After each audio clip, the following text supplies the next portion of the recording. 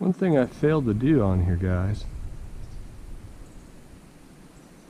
is, there she is. You always want to do a compass calibration on here.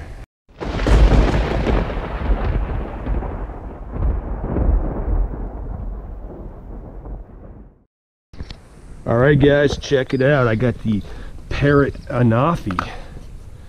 And basically the setup, this is what you just take out in the field. You want to make sure if you have a iOS device to have a cord that corresponds with your iOS. Simply put, once you hook up your device, it'll power right into the app and you're pretty much ready to take off. Let me go ahead and take this out of the case here. Comes with this nice little case, and this is it. I was surprised in how small this actually is. This is the Parrot Anafi itself, and pretty much as long as my hand. It's about 9 inches long, and this is it. And it's really well put together. Very, very lightweight. I'm going to take off the lens cap, and this is the reason why you want to buy this quadcopter. There's two reasons really, and this is one of them right here. This is a nice 4K camera. It's got a 2.4 aperture on it, 21 megapixel camera. Now, some of the video I've seen on the line, obviously people are flying this in auto mode versus manual, or versus setting the contrast. This has a 2.4 aperture on here, so that means it's going to let in a lot of light. So what I'm going to do is I'm going to go ahead and adjust the contrast depending on the areas in which I fly, because I'm afraid that the contrast will be a little bit too bright. Just kind of darken it down 1 stop or 2 stops on the contrast. I think that should do the trick. Let me go ahead and get this powered up. I'm going to show you exactly how it takes no time at all to go ahead and get this all hooked up. One touch to power it up. It does have a smart battery in here. I believe it's a 2700 milliamp an hour battery. And I'm going to wait for the dark blue light to show up here. Like I said, it's got a 2700 milliamp battery on it. And the great thing about this quadcopter is the fact that, oh, there he is. We're already hooked up. I'm going to go ahead and throw my phone up here. Throw it up here like so. Seat it in there, turn it on. What I'm going to do here, this is going to take the longest. Actually, I'm going to show you right here. As soon as I put this in, it's going to grab that app. I'm going to allow it, and there I am. And before I go into the quadcopter itself, I'm going to go ahead and go into my settings. I'm going to go ahead and do a screen recording on it. Actually, no. I've got to figure out how to do it. Come on, iPhone.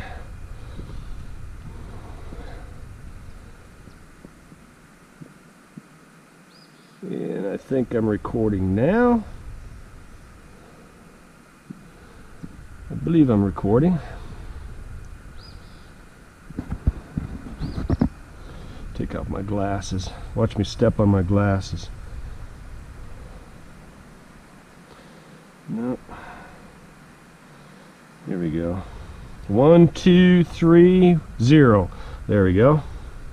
I am now recording. I'm going to go back into that app. I should be already have a bunch of satellites here. And I'm going to go ahead and find the Parrot app and fly. There was already a setup on this device earlier, and that's why you see on the screen I have 88% on the quadcopter, because it had a couple updates. Let me go ahead and go through some of these updates for you. Okay, you remember when this first was reviewed, when it first came out, that's why I never buy these brand new, because I always know these quadcopter manufacturers like Parrot and DJI will incrementally improve their software over time, and so I kind of like wait until it's been improved. So you see where it says 4K 30 frames per second on the right hand side of the screen on the bottom? Well, here we go. I'm gonna go. I have 4K. I can record all the way up to 30 frames per second.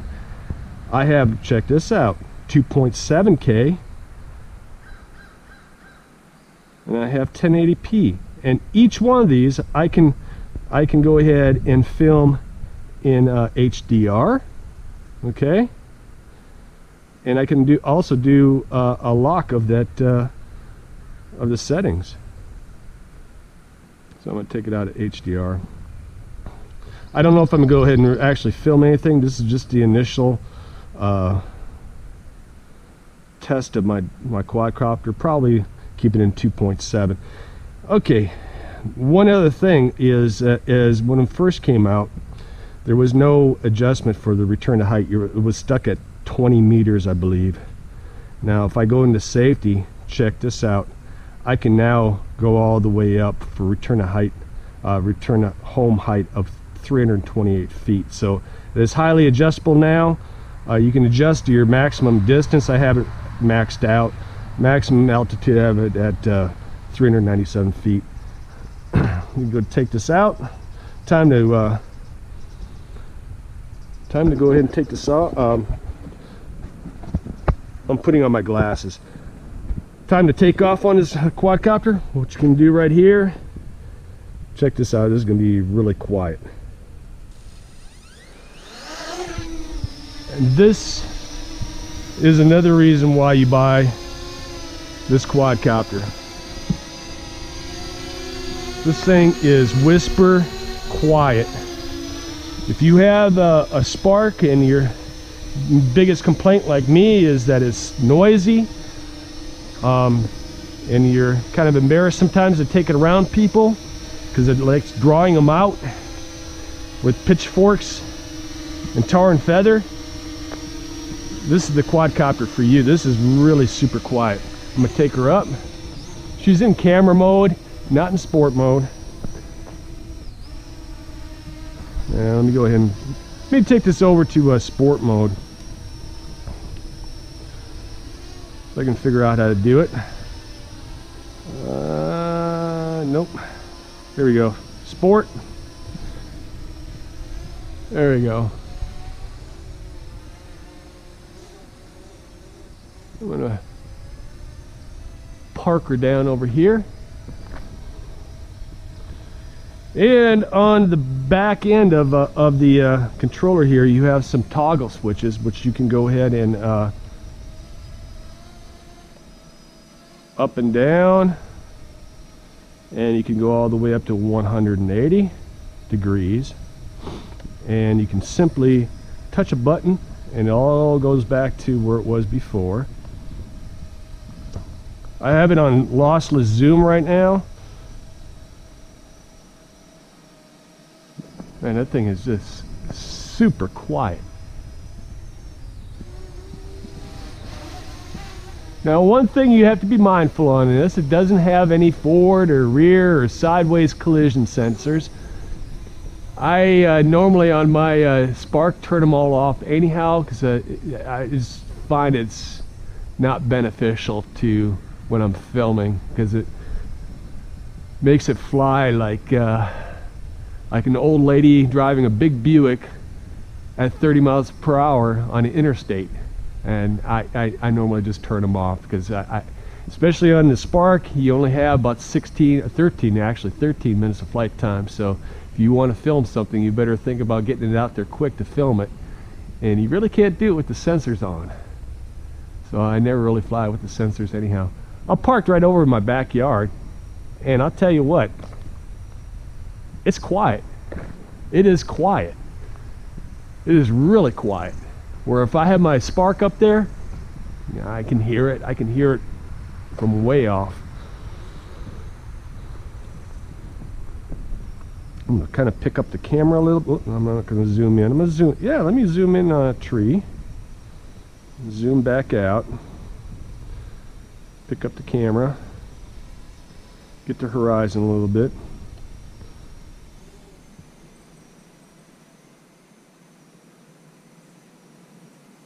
Now I'm recording on the quadcopter.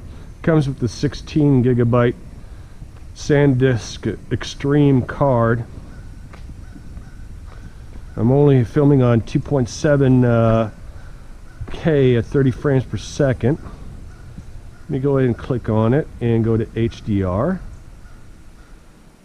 Should make it a little bit more contrast, well, a little bit more colorful on HDR. Let me bring that camera down just a tad. Yeah, I might have this video up as well. I don't know.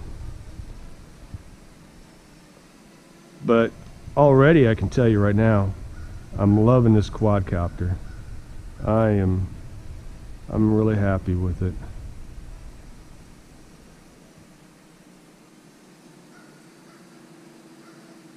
Now, as you see here, I generally don't like going out on distance because, you know, in the end, I do live in the United States, and according to the Federal Aviation Administration, I have to keep this in line of sight.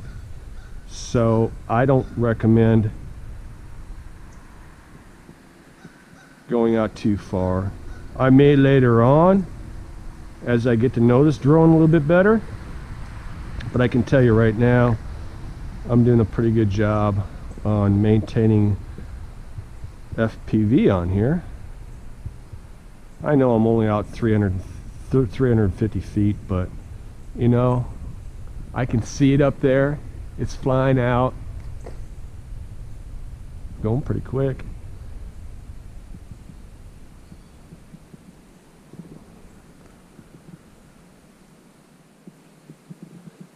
That's 800 feet.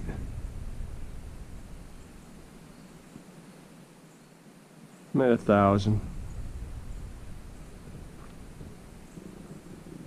Kind of a break up there. There we go. All right.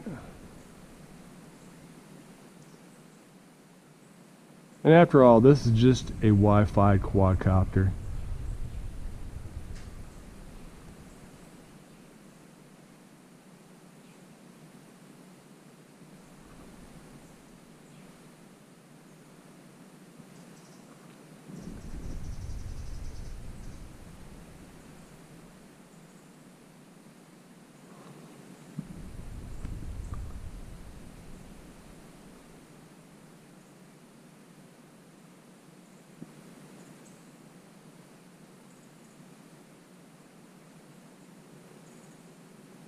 One thing I failed to do on here, guys, is, there she is.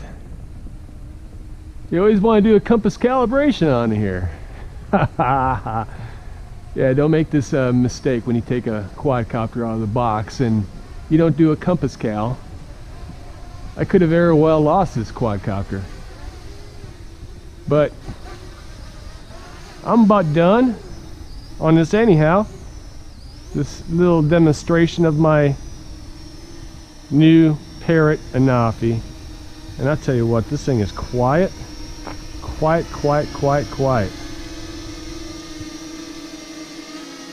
I'm gonna set this down. Alright. Kill the video. Video's killed. Power this down.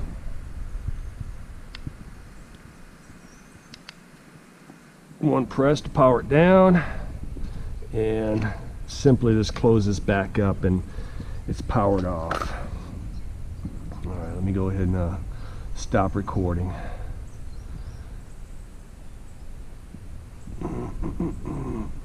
Alright, I'm stopped. Yeah, one thing you don't want to do is do what I did, just take off without a compass cal. I did it when I took it out of the box in the house, but there's no GPS. That's why you didn't get a flight map popping up from Google Maps. Very stupid of me for doing that. I made a mistake. I know somebody else out there is probably gonna make a mistake like that. don't do it. Do a compass cal out here. It's simple. You twist it and you do a little compass dance on it, and that's it. It'll lock right into the satellites. I didn't have satellite lock on this, as you saw. Reason why I didn't do a compass cal. However, with that said, I tell you what, I really like this quadcopter. I know it's a Wi-Fi quadcopter. You saw some breakup out there, but really, I'm not going to be flying it that far out. I could not see it past these trees. I crapped my pants when I realized I didn't do a compass cal on it and I had no GPS lock on it. So it could have gone anywhere, but I got it back. No harm, no foul, right? But the thing about it is, if you're looking for a quadcopter that is a fantastic compromise from the expensive $1,200 to $1,500 quadcopters that will and it will do the job, if you want to, if you're looking for something around about $500, because right now you can pick this up on Best Buy at $549. And I'll tell you what, I'm glad I bought this quadcopter. It is super quiet. I'm going to be using this from now on versus my Spark.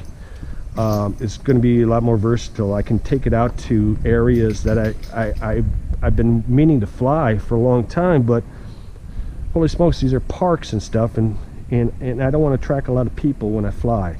I'm not like that. So if I can go out there and be as anonymous as I possibly can when I fly, that's the way I want to do it. So it did a fantastic job today, and that's it. The Parrot Anafi multi-rotor camera quadcopter. There you go. 4K camera, 2.4 aperture on there. So I'll tell you what, you saw the updates. It's now got 2.7 K on there, and HDR, and all the exposures, all the resolutions now have the HDR ability on there, as well as you can do the lock, where it'll have just one lock of, if you set your exposure, you can do the exposure lock on it, and it won't change the exposure at all. So that might come in handy. Plus, you can go ahead and do all the settings for the return to home height. So I hope you enjoyed it, and that's it. We'll talk to you later. Bye.